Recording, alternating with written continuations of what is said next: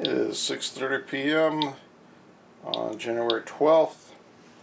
Got a good sample of snow here. Got saran wrap on top of it to protect the Geiger counter. The sample's gotten as high as almost 4 times over background. Most of the snow fell approximately 20 hours ago.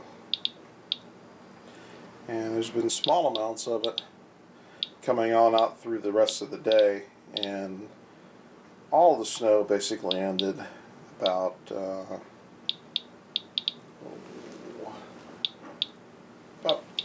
4 hours ago, I'd say, 3 hours ago.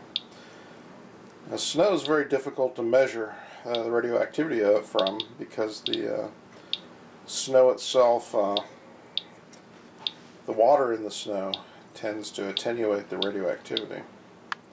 So most of here what you see is all gamma radiation. One thing we have noticed here, in both in Indiana and other places we've been recently where it snowed, is that the background readings inside the houses have gone up 2x